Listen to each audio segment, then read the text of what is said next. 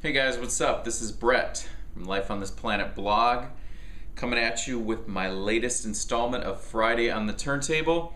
If you missed last week's, took a look at Psychedelic Furs mirror moves, so be sure to check that out if you missed it. So today we're going to be talking about an album that just came out just about a month and a half ago, almost 2 months ago, and that is Dead Can Dance.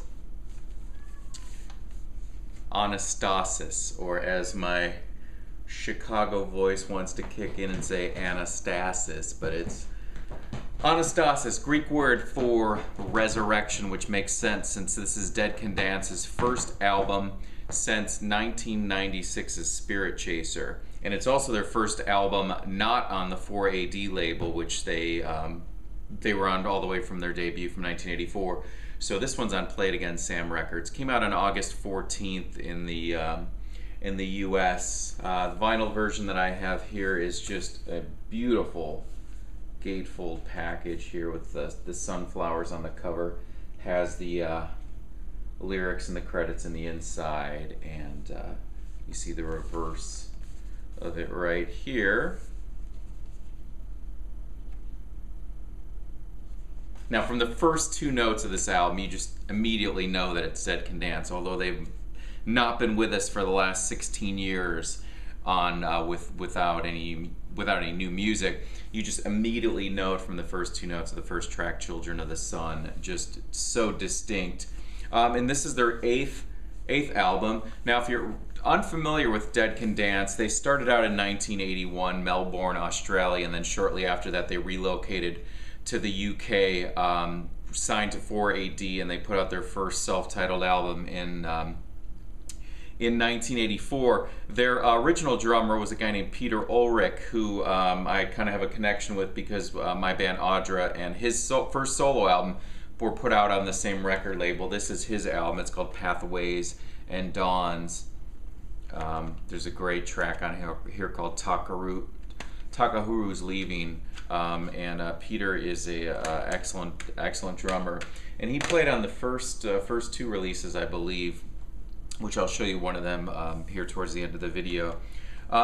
So the sound of Dead Can Dance, for those that don't know, their first album started off kind of really almost, now I wouldn't say traditional rock because it was far from it, but really a dark, more of a rock band setting. Pretty much exclusively Brendan Perry on vocals, and kind of that early 80s kind of goth rock sound. And then shortly after that, the sound just kept evolving, added elements of world music and percussion and dulcimer and Celtic music.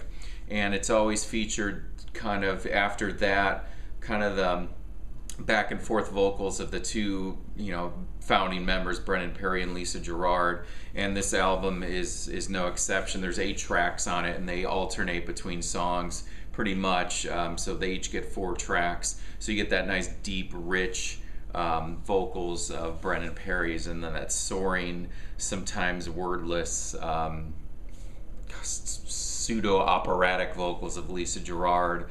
What was I gonna say? Oh, let me show you the records.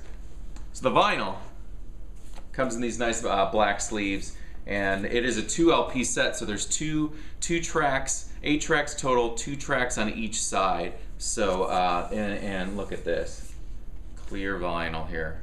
That's side B, and what's really cool is you see the labels there. That one's green, and that one, and the B side, or the A side, is that purple. And I don't think you can probably see it, but the way to the indications for the A, B, C, D sides is they're etched, like scratched right into that label, which I thought was kind of cool. But yeah, beautiful. I mean, why buy the CD when you can get that? Look how nice that is. Or why buy the download, I should say, when you can get that. So yeah, 2 LP set, clear vinyl. My favorite track on this one is Opium. Excellent.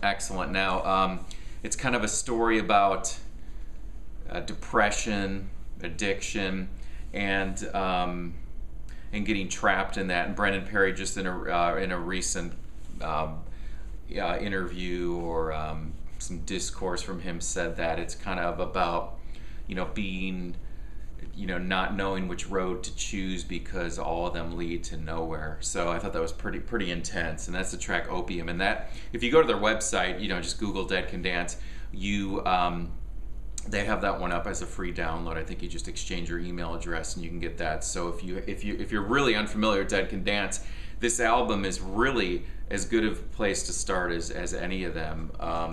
So what I would do is head over there, download that song, and then go from there. I think you'll really be blown away by it. The sound of this album is just, sorry, my cats are like flying around right now. They always do this when the camera's rolling. So sorry about anyways, the sound of this album is just massive. The percussion is just, my speakers are just really just massive. Another great track is the opening, Children of the Sun. Like I said, the first two notes, it's Dead Can Dance. And it's really one of Brendan Perry's best vocal performances ever. Just really, really killer. And on that track, Opium, every time I hear it, there's this little instrumental motif that kind of starts the song and kind of revisits through it.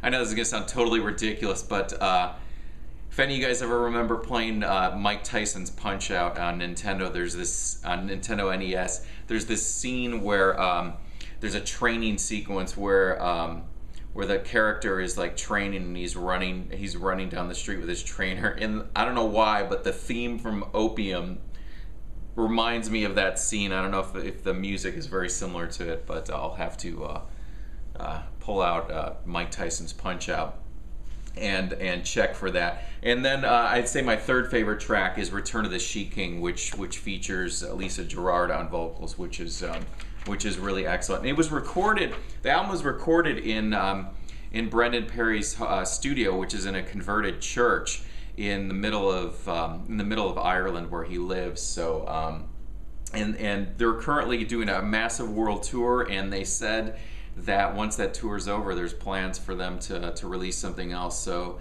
we shouldn't have another 16-year wait between albums. It sounds like things are rolling, and they're really happy to be producing music again.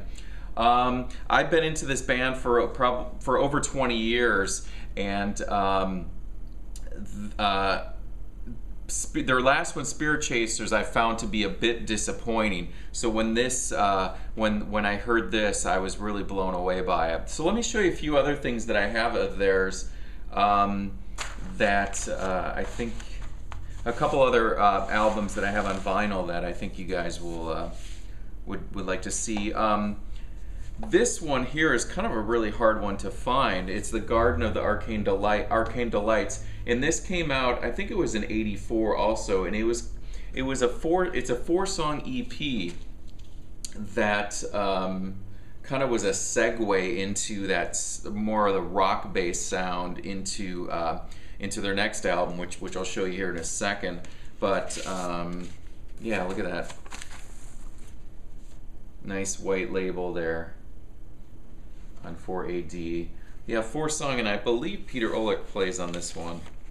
I'd have to look that up, but I'm almost positive that he does. So that's the Garden of Arcane Delights. And then this is a reissue that came out a few years back. This is Spleen and Ideal. So this one is a really dark, just really, it's an intense listen. This is a really cool package. This reissue, 180 gram vinyl. You see that gold sleeve, and then you see the label there. Really nice.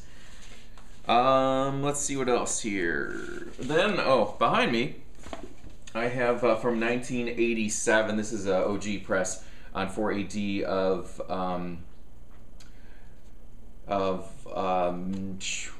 Within the Realm of a Dying Sun. I know that very well, and for some reason that just slipped my mind right there. It's in a plain gray sleeve there, and there you see the label for that one. This is excellent. I mean, the artwork on that one is really great. And I think that's it for showing you some of the ones I wanted to show you on vinyl. Still keeping my eye out for the other ones. I just came across a copy of their debut today, and it was overpriced and it was warped. And I don't have one of those nice vinyl flats like Blake does and showed in his one video. If you guys be sure to check that out, YouTube Vinyl Flat, which is this machine that heats up and flattens your records that are warped, which I need to definitely invest in that. Oh, one other thing I wanted to mention about Dead Can Dance. A few years back, when did this come out? In 2007, there was a Stephen King adaptation of one of his short stories called The Mist. And a really intense story about people that are trapped in this grocery store in this small town as this fog comes in and there's all these like creatures in it. And when people get out of this, you know, they try to escape, they're, you know, taken by these strange creatures that are made by a governmental chemical malfunction and wreaks havoc and kills people, all this stuff. Anyways, there's no music in the movie whatsoever.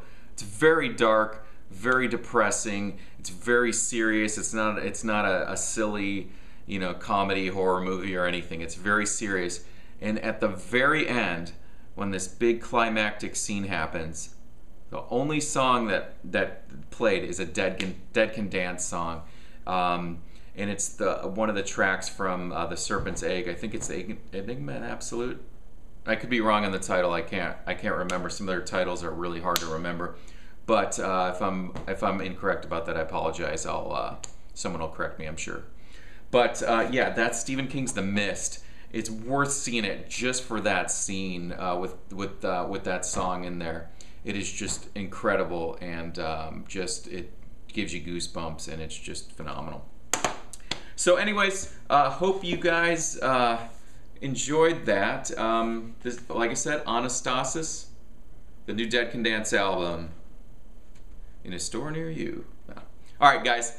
I'll be back probably tomorrow, day after, if the very latest, the day after, with my weekly playlist and and a vinyl update. So, guys, have a good weekend. Talk to you soon.